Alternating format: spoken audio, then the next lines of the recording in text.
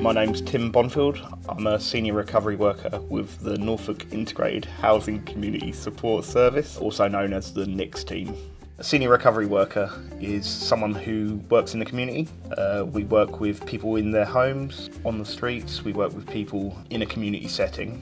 Our role is probably with the most intense people to work with. It's not pretty. As I say, we're dealing with a lot of drug use, people's homes that are not in a good state.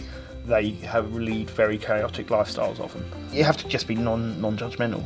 Our main aim is really to try and keep a roof over someone's head, but it's all about building up a relationship and a bit of trust with our clients, so that hopefully when a situation does arise, they feel confident enough to come to us and we can sort that out.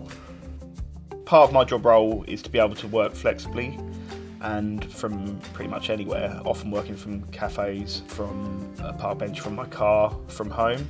We try and aim to see around 5 hours one-to-one support in the day, but that can vary. Each one of our days can be a very fluid thing, so you could get to your first visit and there could be an emergency situation which puts the rest of the day on hold. We're lucky that we have a team that if we have to, we can call up and say, can our other people cover a visit while we deal with an emergency situation.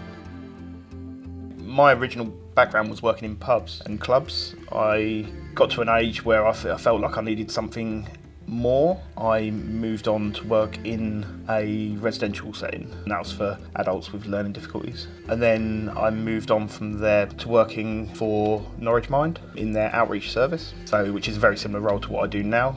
I went from there to working for the NICS team. The pub work set me up to do this role. It teaches you to talk to people who aren't necessarily in the right place, and you see people from every walk of life. Part of our role is working with people who are really difficult to engage with, or in worst case scenario, a crisis situation.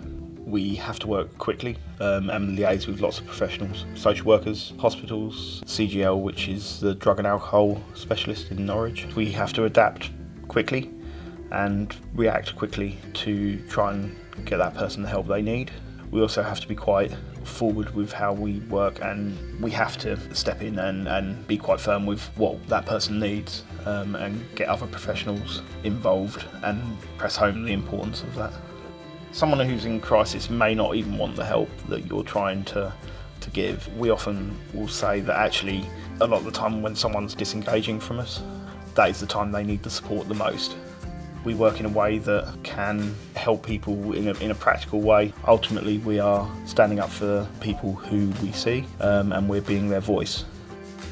If you're a compassionate and caring person, naturally, you probably do have the skills to be able to work in this sector.